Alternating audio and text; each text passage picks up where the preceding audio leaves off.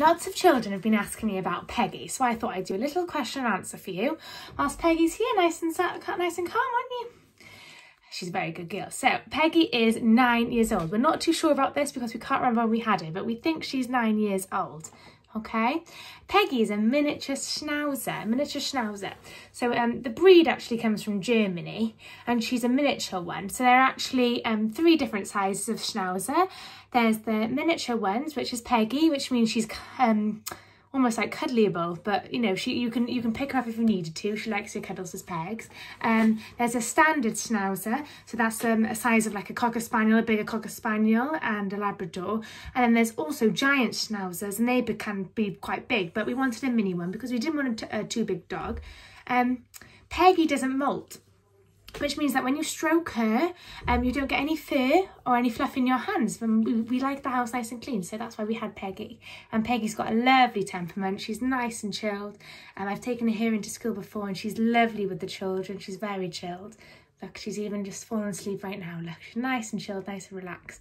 And I thought it would be quite cool for you to get to know Peggy better. And one of my favourite things to do actually is to obviously play and walk Peggy. But I quite like to draw Peggy, so I thought I could show you how we draw pegs. Isn't it? Because you like being drawn. A little fact about schnauzers is, so you can see that Peggy, her ear is in my eye. There we go. Peggy has got, show everybody, she's got a big beard here. That's her beard. And she's got like little eyebrows here. You can kind of see them. Now, schnauzers were actually bred to kill rats. So when they would go hunting for the rats, and they would go sniff them out, the reason why they were such a good job at getting the rats is because the beard and her moustache, her beard and her eyebrows offered protection. So if the rats ever fought back and tried to bite her eyes or nose, then her fur would protect her from getting hurt. So that's what schnauzers were bred for, which is quite a cool fact. But I'm going to now show you how we draw little pegs. Let's give her a little wave. Little wave. So I always start with Peggy, I always start with her nose. So I give her a nice little triangle nose. The reason why I'm doing this in a Sharpie and not a pencil is just so it can stand a bit out for you to see more. So I always start with her nose, and then Peggy obviously has her moustache. So I kind of just go out a bit like that because it's not very well trimmed, not very well groomed. And then it goes down a bit then for her beard. That's her beard. And she's got 2 eyes, so I'll give her nice big eyes like this. That's one eye. That's another eye. And then I draw her eyebrows because she has nice big white eyebrows. This time of year she has exceptionally big eyebrows and moustache because it's winter, so we like to keep her a bit longer so she can stay nice and warm. And then I kind of give her the edge of her face lines to go down.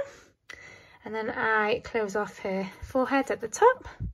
And then she's got big, almost like big triangle ears. So I just kind of draw her like triangle size ears going down like that. And there you go, there's pegs. And then you could add little details then. So little bits like that to show her snout almost, the top of her nose.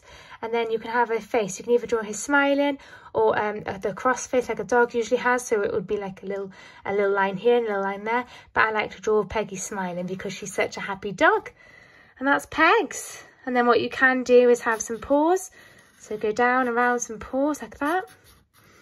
So that's her front paws, and you could add some little details like that. And then you could add her back legs. So we go down and around and around. That does look a bit like a frog now, but okay. And her back paws, there you go. And then what you can do is just add little bits like that just to show that the fur is going in certain ways. There you go. Some more details for the front. I'm actually doing this one-handed because my hands are holding the camera screen, which is quite hard. But yeah, there you go. And then, oh, she's always got a nice big waggy tail. There you go. And that's how you draw pegs.